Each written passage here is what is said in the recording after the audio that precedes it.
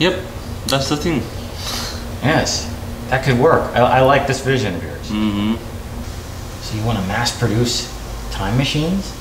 Yeah, actually that's my dream. From my childhood, in school, college, I used to do a lot of science projects and I won the awards. And once, when I heard about the time machine, it caught me. I'm into this. And then I started building this time machine. And so basically, I want to make this for going for the mass production. But we'll go on that one. That's a business model. What do you do? What's your dream? What, you are just traveling or what do you do? The Jurassic period, I've always been fascinated by. Yeah. Wouldn't mind being the one man living among the dinosaurs. Preferably the Stegosaurus. I like the Stegosaurus. I don't know what it is about the Stegosaurus that gets me here, but I wouldn't mind seeing the Roman Empire. Mm-hmm. That's another fascinating time period. The Renaissance is another good time period because during that time period there was Leonardo da Vinci, who I'm a big fan of, and I have reason to believe that he came up with the idea for the very first time machine. But if that's not true, if that's only a theory, I wouldn't mind being the guy who put it in Leonardo da Vinci's head to design the first time machine. I know that I can influence him somehow, and I know that I'm sure that if I were to say the right words to him and brush up on my Italian, I'm sure I could inspire him in a way that could literally change time as we know it. I'm sure that could work. That's good. And I'm glad you are talking, and it's not only your, like I have seen tons of people. I have seen like a lot of people, they have dream to go to travel to different era, different time zone. And that's what my model, like once we will get this fixed and then we'll reproduce.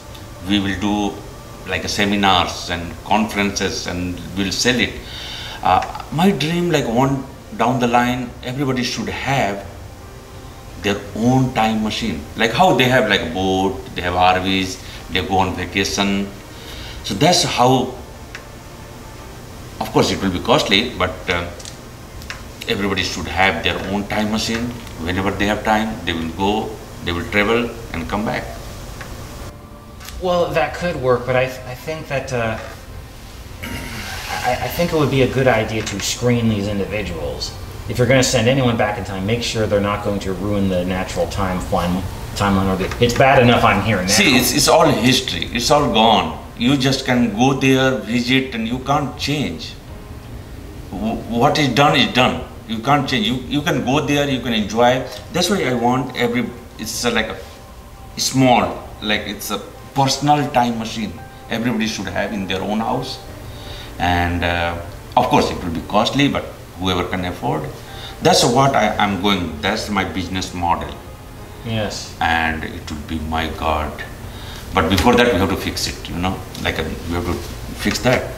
Well, it would help to charge only but it just seems to me that aside from being able to afford it, it should be people who, let's see, how could I put this? I don't think any moron should just go through time and make the time period more moronic. But the thing is, see, back to this, let's be realistic. No matter what you are dreaming, I'm dreaming, but we have to fix this. So let's do more research, find out the drawing, design, we have to fix it. Yeah, we do.